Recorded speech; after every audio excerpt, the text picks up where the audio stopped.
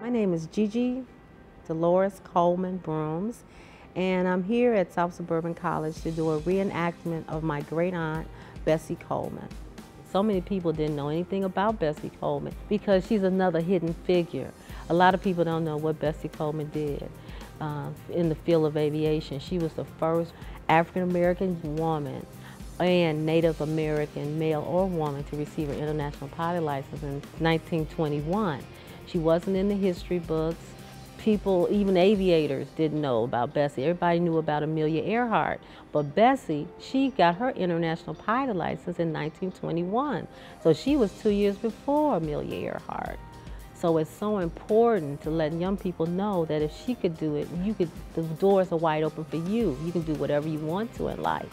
And she had to go over to France because of the Jim Crow laws and the racism and prejudice. No one in the United States would give her a pilot license. Aunt Bessie was a wonderful, courageous, inspirational black woman. And she was African American, but she was still a woman. And women still have a hard time, even now, in today's society, to accomplishing some of their dreams because they are discriminated against because they are a woman. So that's why it's so important to even tell her story during Women's Month.